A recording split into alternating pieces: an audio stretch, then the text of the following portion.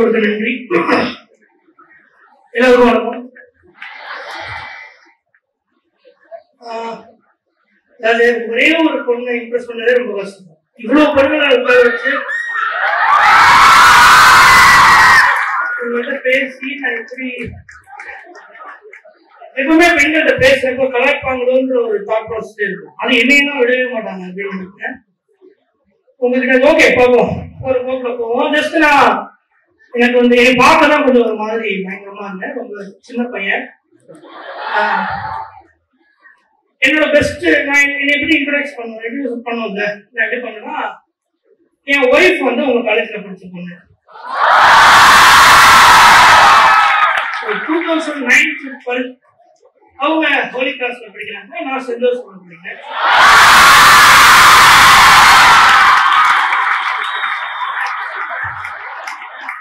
இதுக்கு இவ்வளவு பெரிய வரவேற்பு கிடைக்கிறது நான் எதிர்பார்க்கவே. ஓகே, அதுதான் அவங்க வந்து அவங்க லவ் சொன்னாங்க அப்படின்னு சொல்ல நம்ப மாட்டீங்க. பட் பரவாயில்ல, லவ் பண்ணி கல்யாணம் பண்ணி இப்போ ஒரு குட்டி பையன் இருக்கான். அவன் டிஸ்டர்ப் பண்ணுவான்னு சொல்லி எங்களை அவங்க வரல, இல்லைன்னா அவங்க வந்திருப்பாங்க. ஏன்னா என் ஒய்ஃப்னா ஒரு 10 வருஷமா சினிமாவில் இருக்கேன். ஆக்சுவலா ப்ரூஸ்லிக்கு அப்புறம் அந்த படம் ஃபிளாப்பா இருந்தாலுமே நம்மளுக்கு நிறைய கெஸ்டா கொடுப்பாங்க. ஆல்ரெடி இருக்கு செஞ்சு எதுக்கு எடுத்தாலும் சேர் சுத்தி ஒரு காம்படிஷன் வச்சா கூட எதாவது கெஸ்டா கொடுப்பாங்க. ஏன்னா அவங்களுக்கு தெரிஞ்ச ஒரே கெஸ்ட் நம்ம தானே. ஸோ எல்லாத்தையுமே நான் சொல்லுவேன், எங்க போறோம் இப்ப கூட பாம்பேல வந்து ஹிந்துஸ்தான் டைம்ஸ் அவார்டு கொடுத்தாங்கப்பா அப்படின்னு நான் சொன்னா கூட அப்படியா ஓகே அப்படின்னா அதுக்கு சொல்ல ஹோலி கிளாஸ்க்கு கெஸ்டா போன அப்படின்னு சொன்னா அவங்க வந்து எந்த டிபார்ட்மெண்ட் அப்படின்னு டிபார்ட்மெண்ட் ஃபங்க்ஷன் தான் கூப்பிடுவாங்க, காலேஜ் ஃபங்க்ஷன் தான் கூப்பிடுவாங்க. இப்பதான் அவ வந்து உண்மையாலுமே என்னை ஒரு கெஸ்டா மதிச்சிருக்கான்.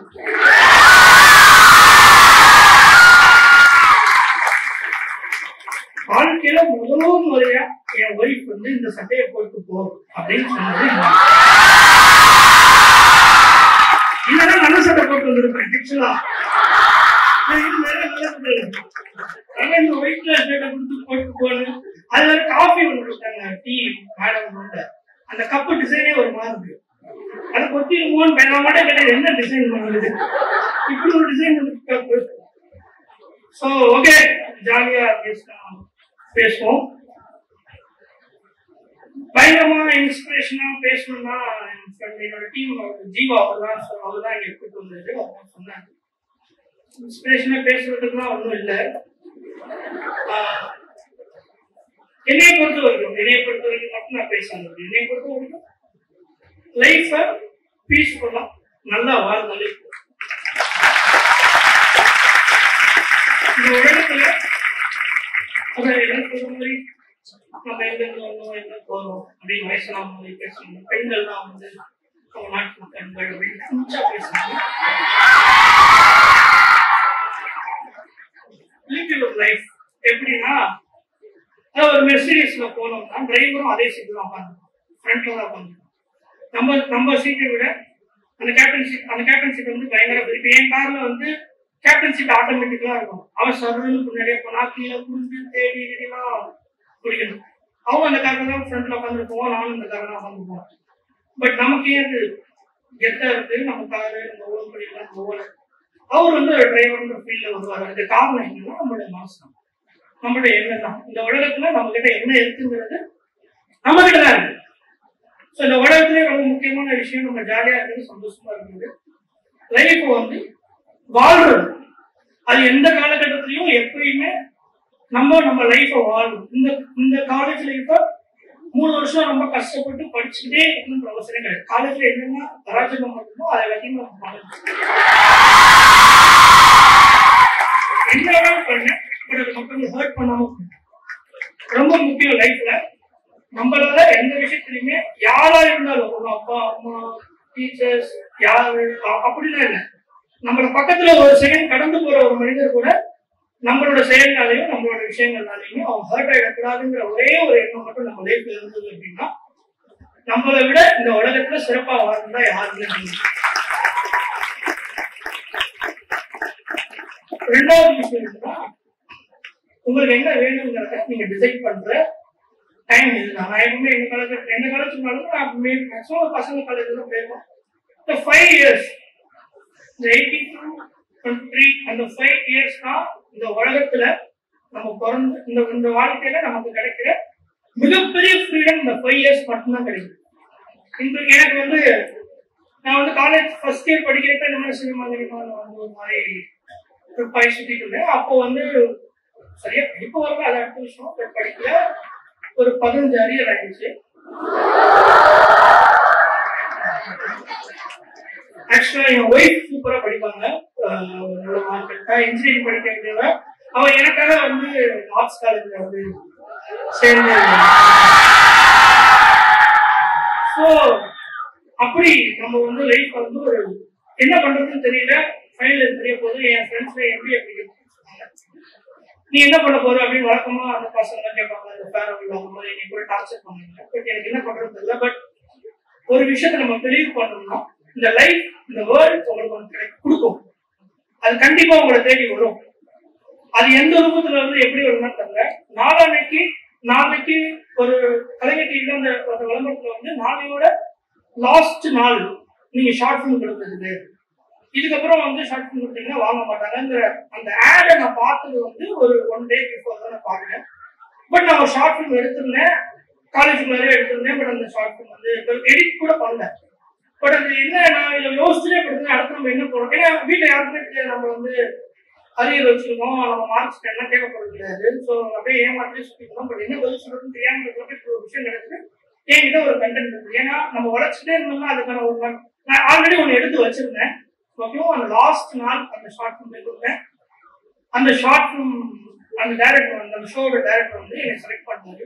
என்னன்னா சினிமா 1% கூட தெரியாம அந்த ஷார்ட் ஃபிலிம் நான் எடுத்திருந்தேன்.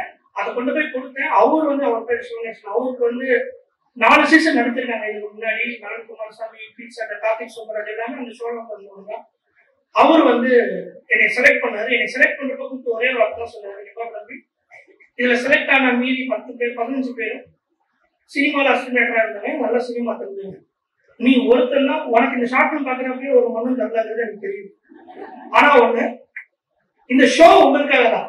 யாரோ சினிமா தெரியாம எங்கேயோ இருந்து கிளம்பி வர்றது தான் இந்த ஷோ. இந்த ஷோவோட மீனிங்கே தெரியாம நடத்திட்டு இருக்கோம். பட் வேற வழி இல்லை.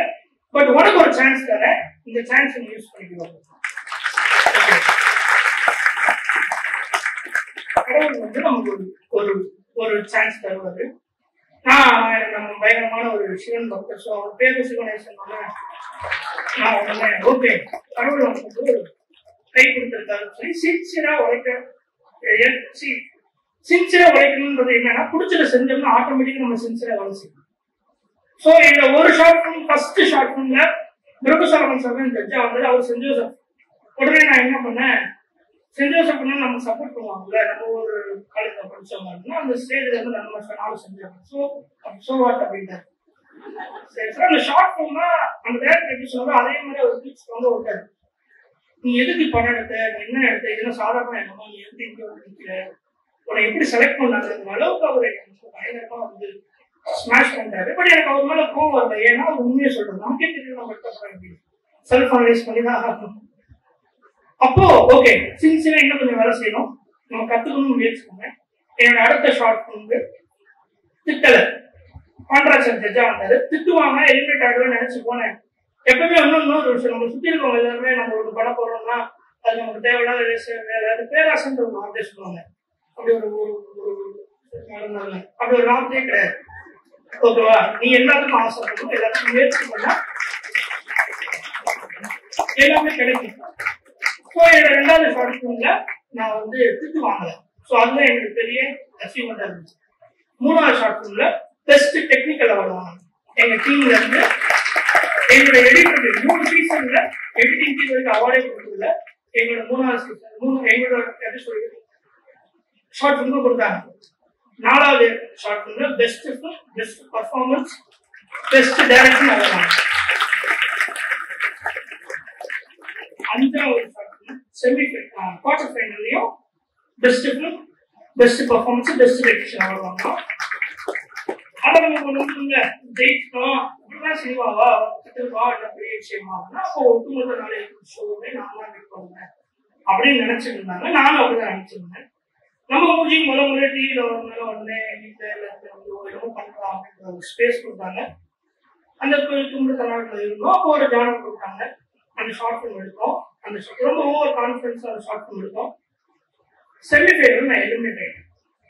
பட் எல்லாருமே சொன்னாங்க பாலிடிக்ஸ் பண்ணாங்க, ஒரு சான்ஸ் கொடுத்துருக்காங்க. ஏன்னா அதுக்கு முன்னாடி வரைக்கும் லாஸ்ட் ஷார்ட் ஃபிலிமை பார்த்து அவங்க பெஸ்ட் ஃபிலிம் வாங்கியிருந்தாலும் அவங்க ஒரு சான்ஸ் தருவாங்க. பட் அதுதான் செமிஃபைனல். அடுத்து ஃபைனல்.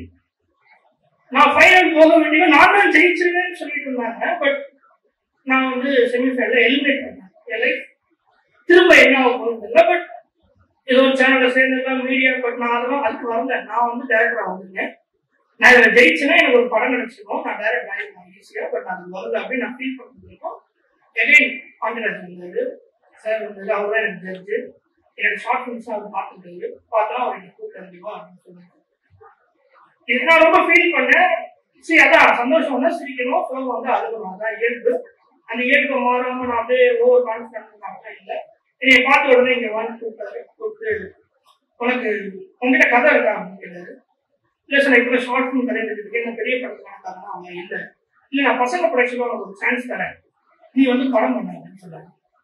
அதுல அப்பயும் அதுல நம்ம செய்ய வேண்டியதுன்னா நம்ம நிதானமா இருக்கணும். காசு கொடுக்குறாரு, நம்ம உடனே ஒரு கதை எழுதினா பழகணும். அப்பதான் ஒரு ஷார்ட் ஃபிலிமே நம்மளால உருப்படி எடுக்க முடியல. செமிஃபைனல்ல போய் தோத்து வெளியே போய் நிற்கிறோம். நம்மளை நம்பி ஒரு படம் போறேன்னு சொல்றாரு. பட் இருந்தாலும் நம்மளால முடியுமாங்கிறத யோசிக்கணும். சினிமா வேறங்கிறது அங்கதான் எனக்கு புரிய ஆரம்பிச்சு. ஸோ நான் வந்து அவர்கிட்ட இல்லை சார், நான் வந்து உங்ககிட்ட வேலை செய்யறேன், நான் வந்து 2 படம் ஒர்க் பண்றேன் அப்படின்னு சொல்லி அப்படியே சரி ஓகேவா. அப்போ சிம்பு நயன்தாரா வச்சு இது நம்ம ஆரம்பிச்சு ஒரு படம் ஆரம்பிச்சு சார். ஸோ நான் உள்ள பொண்ணு ஒரு அறியாமை வந்து ஒரு மிகப்பெரிய ஆற்றல். அந்த சினிமாவை பத்தியோ அவங்கள பத்தியோ எந்த விதமான பயமே இல்லாம இருந்துச்சுன்னா நமக்கு ஒரு மிகப்பெரிய ஆற்றல். ஸோ ஃபர்ஸ்ட் படமே சிம்பு நயன்தாரா மேடம்னே கையை பிடிச்சி நடந்துடணும். சினிமாவுக்கு போயிருந்தேன். அப்போ திரும்ப அடுத்து சூர்யா சார் படம் பசங்க எல்லாருமே வந்து சூப்பரா வேலை செய்யறாங்க, சூப்பரா வேலை செய்யறாங்கன்னு சொல்றாங்க. இன்னும் சொல்ல போனா சிம்பு சாரோட ஃப்ரெண்ட்ஸ் ஒரு 2 பேர் வந்து ப்ரொடியூசர், அவங்க வந்து எனக்கு வந்து அட்வான்ஸே கொடுத்தாங்க. இந்த நீங்க வந்து அடுத்து எங்க கம்பெனிக்கு போறாங்க. திரும்ப நமக்கு நம்ம கொம்பு முளைக்கும்ல, திரும்ப வந்து ஓகே இதான் சினிமா கதை செம்ம கதை பண்ணுவோம் சொல்லி ஒரு கதை எழுதி அந்த கதை எழுதி நான் சொல்றவன் சிரிக்கலாம். நான் எவங்கிட்டலாம் கதை சொல்லணும் அவங்களாம் விழுந்து சிரிக்கலாம், இன்க்ளூடிங் ஜி பிரகாஷ். நான் பார்த்த முதல் ஹீரோ அவரு. நான் சொல்றேன், அவர் வந்து டேபிளுக்கு மேல கீழே போய் சிரிக்கிறாரு. அப்பயே எனக்கு டவுட், ஏன்னா நான் சொல்ற கதை அவ்வளவு நல்லா இருக்கு அப்படின்னு கேட்போம். ஒருத்தன் கூட அந்த கதையை நல்லா இல்லைன்னு சொல்லவே இல்லை. பெருசா எடுத்த படம் அப்ப எங்கேயும் நமக்கு பெரிய டேரக்டர் ஆக்சுவல் சொல்றது. ஸோ அந்த ஃபர்ஸ்ட் நாள் ரிலீஸ் ஆகுது படம் எளிய சினிமாஸ்ல. எல்லாமே நம்ம ஃப்ரெண்ட்ஸ், ஒட்டுமொத்த ஷோ பார்க்குற எல்லாருமே என்னோட ஃப்ரெண்ட்ஸ், சொந்தக்காரங்க எல்லாருமே பயங்கரமான சூரிய சார். எனக்கு பழக்கமான சூர்யா சார். அங்க நம்ம எல்லா செலிபிரிட்டிஸும் எனக்கு வந்து விஷ் பண்றாங்க. அனிலுக்கு வந்து ட்வீட் போடுறாரு, ட்ரைலர் சூப்பரா இருந்துச்சு, நாங்கள் எக்ஸ்பெக்ட் பண்றோம். பயங்கரமான ஒரு எக்ஸ்பிரேஷன் சொல்லி அந்த சினிமா நாங்கள் அந்த இடத்துல இருப்போம். அந்த இது நம்ம சூப்பர் டூப்பர் டைரக்டர். எங்க ப்ரொடியூசர் அப்ப சொல்றாரு, கூப்பிட்டு இருந்து பாரா இல்லடா தம்பி நான் சொல்றேன் கேள்வி இல்ல உடனே சூர்யா சாருக்கு ஒரு கதை இருக்குன்னு சொல்லி ப்ரொடியூசர் சார் இந்த வீக் படம் ரிலீஸ் ஆகுது, சாருக்கு ஒரு சூப்பர் கதை வச்சிருக்கேன், நீங்க படம் பாருங்க, படம் பார்த்துட்டு போவீங்க. ஏன் படம் பார்க்கணும், வா கதை இப்பயே கதை சொல்லுங்க, அப்பயே போய் கதை சொல்றேன். ஸோ நம்ம லைஃப் வந்து வேலையை மாறிடுச்சு அப்படின்னு நினைச்சு திருவண்ணாமலைக்கும் போய் சாமியா போட்டு 4-5 ஸ்டீம் அவங்கெல்லாம் வந்து சாமியா பயங்கர ஒரு ஓவர் கான்ஃபிடென்ட்ல வந்துட்டு இருக்காங்க. பெரிய சினிமாஸ்ல எங்க சொந்தக்காரங்களோட ஃப்ரெண்ட்ஸ் யோசிச்சு பாருங்க. எல்லாருமே என் ஃப்ரெண்ட்ஸும் சொந்தக்காரங்க என்ன பண்ணுவாங்க, எல்லாருமே கை தட்டுவாங்க, சிரிப்பாங்க, என்ன பண்ணுவாங்க. அப்ப என் ஒய்ஃப் அப்ப எங்க அம்மா எல்லாரும் உட்காந்து படம் பார்த்தாங்க. பார்க்குறப்போ என் ஒய்ஃப்ட கேட்குறேன் என்ன சொல்றாங்க.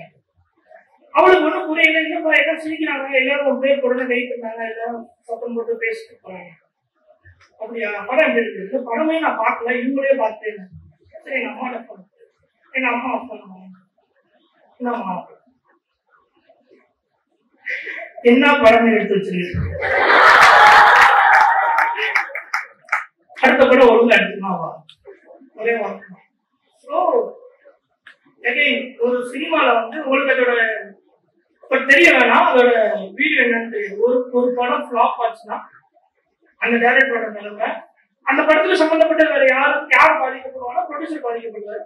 அவருக்கு வந்து காசு வராது, அவர் அந்த காசு சம்பாதிக்கிறதுக்கு அடுத்த முயற்சி போயிடுவார். ஹீரோ சம்பந்தப்படுவார், அடுத்த படத்துக்கு ஒரு சம்பளம் கம்மியா இருக்கிறாங்க, அவர் அடுத்த படம் போயிடுவார். அந்த கேமராமேன் டெக்னீஷியன் எல்லாருமே அடுத்த படம் போடுவாங்க. அங்க அனாதையா நிற்கிற ஒரே ஒரு ஆள் டைரக்டர் மட்டும்தான். என்னதான் ஃபர்ஸ்ட் படம் சொல்றேன், ஃபர்ஸ்ட் படம் என்னதான் நம்ம வந்து ரொம்ப கான்பிடண்டா இருந்தாலும், என்னதான் நமக்கு அறிவு இருந்தாலும், என்னதான் தெரிஞ்சாலும் சினிமாவை இன்னும் யாருமே கற்றுக்கல. கமலஹாசன் சார் இன்னைக்கு அதான் சொல்றாரு, ஜெயிக்கிற படம் சொல்லி எதையுமே யாருமே எடுக்க முடியாது. அடுத்த ஒரு 4 இயர்ஸ் நம்ம லைஃப்ல வந்து எல்லாரும் சொல்ற மாதிரி பயங்கர நான் கஷ்டப்பட்டேன், இது பண்ணேன். சரி, நான் ஒரு பண்ண விஷயத்துக்காக நான் திரும்ப முயற்சி பண்ணேன். அசல் திரும்ப போய் வேலைக்கு சேர்ந்து பண்ற சொல்லி சேர்ந்தேன்னா எனக்கு மாசம் ஒரு லட்சம் சம்பளம் தருவாரு. பட் நான் அதுக்கு வரல. நான் எதுக்கு வந்திருக்கேன்னா டைரக்ட் பண்ண முடியும். 4 வருஷம் என் கூட சரி என் அசல் சேர்ந்து அந்த படத்துல ஒர்க் பண்ண பிரசாந்த் பசங்க அவங்களும் அதே மாதிரி என் கூட சேர்ந்து 4 வருஷம் இதே திருச்சியில தெருத்துவா ரோடோட அலைஞ்சு வேற மாதிரி ஒரு கதை பண்ணணும், வேற மாதிரி ஒரு கதை பண்ணி பயங்கரமா லவ் பண்ணி ஒரு வேலையை செஞ்சோம். அது விலங்குன்னு ஒரு சீரியஸா வந்து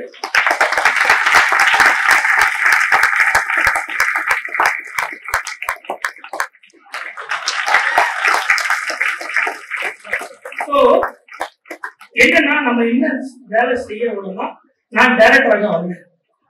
அது யாரு என்ன சொன்னாலும் என்ன பண்ணாலும் நாம நோக்கி போகணும், அதுக்கான நான் வேலை செய்யணும், அதற்கான ஆட்களை பார்க்கணும், அதற்கான முயற்சி பண்ணணும். இது மட்டும்தான் என்னோட வேலையா இருக்கணும். இந்த 4 வருஷம் என் லைஃப்ல இருந்த 2 பெண்கள், எங்க அம்மாவும் சரி என் ஒய்ஃபும் சரி எவ்வளவு சப்போர்ட் ஆயிருப்பாங்க, எவ்வளவு சப்போர்ட் பண்ணிருக்காங்கிறத வந்து நான் என்னால வந்து லைஃப்ல மறக்கவே முடியாத ஒரு விஷயமா இருக்கு. என்னன்னா என்கிட்ட அதை எதையுமே காமிச்சுக்க மாட்டாங்க. ரோட்ல போனா ஒருத்தர சொல்றோம் பாட்டு போட்டு இருக்கல, ப்ரூஸ்லி பாட்டு போட்டு பாட்டுக்கு எந்த காலத்துல இருந்துச்சு. ஸோ இந்த சொசைட்டி வந்து உங்களை காலி பண்ணணும்னு நினைச்சா எப்படி வேணாலும் காலி பண்ணும், என்ன வேணாலும் சொல்லும், எப்படி வேணாலும் திட்டும், என்ன மாதிரி வேணாலும் திட்டும். ஸோ இது எதையுமே கண்டுக்காம உனக்கு என்ன தெரியுமோ, உனக்கு என்ன தேவையோ, உங்களுக்கு என்ன தேவையோ அந்த வேலையை மட்டும் ரொம்ப சரியா பண்ணோம்னா சரியான இடத்துக்கு நம்ம போய் சேர்ந்தோம். இதுவுமே அந்த தோல்வி உங்களை அஃபெக்ட் பண்ணணும்னு நினைச்சாதான் அஃபெக்ட் பண்ணும், இல்லைன்னா அதை அஃபெக்ட் பண்ணாது. உங்களுக்கு எனக்கு வந்து டைரக்டர் ஆகணும், நான் ஜெயிக்கணும்னு எனக்கு ஒரு தோணுச்சுன்னா அதை தேடி நான் முயற்சி பண்றேன், அவங்க நான் போறேன், நான் ஜெயிக்கிறேன். சோ இந்த 5 வருஷம் தான் நீங்க பண்ண வேண்டிய எல்லா முயற்சியும் பண்ண முடியும். பேராசன்ற ஒரு வார்த்தையே கிடையாது. நீங்க என்ன நினைக்கிறீங்களோ அதற்கான வழியை கண்டுபிடிச்சு அதுக்கான தேவையை புரிஞ்சுக்கிட்டு அதுக்கான உழைப்பு போட்டீங்கன்னா உங்களுக்கு கிடைக்க வேண்டியது எல்லாமே கிடைச்சிடும். இது ஒன்றும் பெரிய கம்பல்சரி வேலை கிடையாது. சோ உங்க மனசுல என்ன நினைக்கிறீங்களோ அதை செய்யுங்க, ரொம்ப தைரியமா செய்யுங்க. இந்த உலகத்துல நீங்க பயப்பட வேண்டிய ஒரே ஒரு ஆள் கடவுள் மட்டும்தான். அவங்களை தவிர நீங்க வேற யாருக்குமே பயப்படணுன்ற அவசியம் கிடையாது. ஆனா ஒண்ணு, பிறந்த குழந்தைகள் வந்து எல்லாருக்கும் மரியாதை கொடுங்க. சோ ரெஸ்பெக்டா பேசுங்க, பயப்படாம இருங்க. லைஃப் நீங்க எங்கேயோ போயிடலாம். ரொம்ப அறுத்துறேன்னு நினைக்கிறேன். ஏதாவது கொஸ்டின்ஸ் இல்லை, ஏதாவது கேட்குங்களா? இதுக்குள்ள எந்த கதெல்லாம் சொல்ல ஒன்றும் இல்லை. யாருக்குமே இல்லையா? கான்டாக்டா கேட்கறது இல்லையா? நான் என்ன சொல்றாங்க என்ன சொல்றாங்க சொல்லுங்க. அடுத்த படம் என்ன சொல்றீங்க? அடுத்த படம் 2 வெப் சீரிஸ் பண்றேன், விலங்கு 2 பண்றோம்.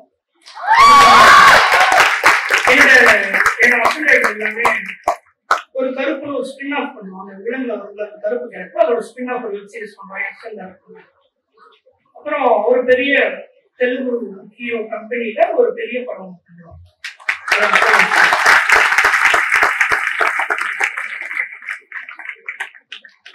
மைக் இல்லையா? ஒரு மைக் தான் இருக்கா?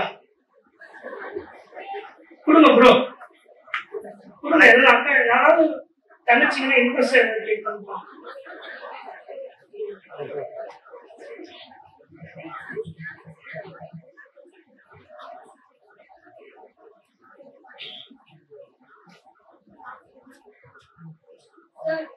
Good evening sir. அறியாம ஒரு ஆட்டத்தை கொடுக்கணும்னு சொன்னீங்கல்ல, எந்த விதத்துல அதை கொஞ்சம் எக்ஸ்பிளைன் பண்ணுங்க சார். என்னன்னா